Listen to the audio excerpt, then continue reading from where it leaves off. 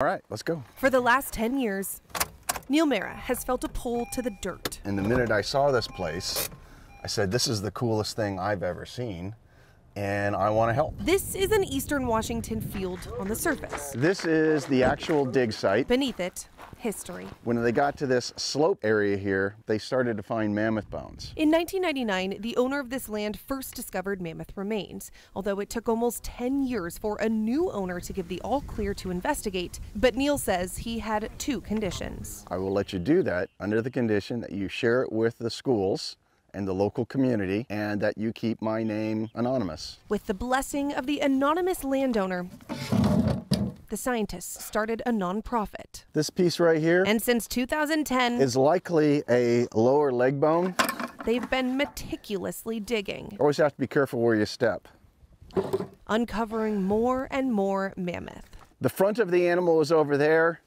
The tail of the animal is over there. But it's not just about the bones. Knowing where something was buried is at least as important as the thing itself. The scientists collect every piece of dirt around the bones to see what else they can uncover from that time period. So what we want is to collect soil samples from present day all the way down the soil layers, all the way down to where the mammoth is. We know from our radiocarbon dating that our mammoth died 17,000 years ago. So that's a 17,000 year time period that we have data on how the climate has changed in this specific area. And with this research, they're keeping their promise to the landowner. This is a tooth. Also hosting tours of the dig site. Oh, wow. I found a skull that looks like it's from a mouse. Yep. Letting kids sift through the dirt from nearby fields. But when they get here, they get very excited because they get to hunt for stuff and they find stuff, and wherever they find, they get to keep. And the teaching doesn't stop here. So it's the upper part of his backbone. That's cool.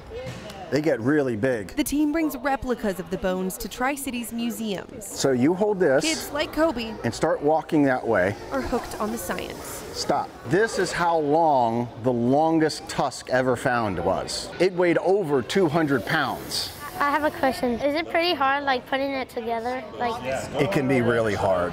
Oh, So what happens if it, like, breaks or something? That's what makes it hard. This is what drives the team. Of the 20 people on staff, none of them are paid in money. It's all volunteer. Just a once-in-a-lifetime experience. These bones over here are a bit of a mystery. And they're moving slowly, relying on tour ticket sales and donations to stay funded. But they know every piece uncovered. Back here, we found a couple of more vertebrae. Is a better glimpse into the past. I'm holding a bone that's 11,000 years old. This is older than Stonehenge. It's older than the Great Pyramids of Egypt. It's older than just about anything human beings have ever made, except for a few cave paintings and stone tools. This project is so much deeper than the bones.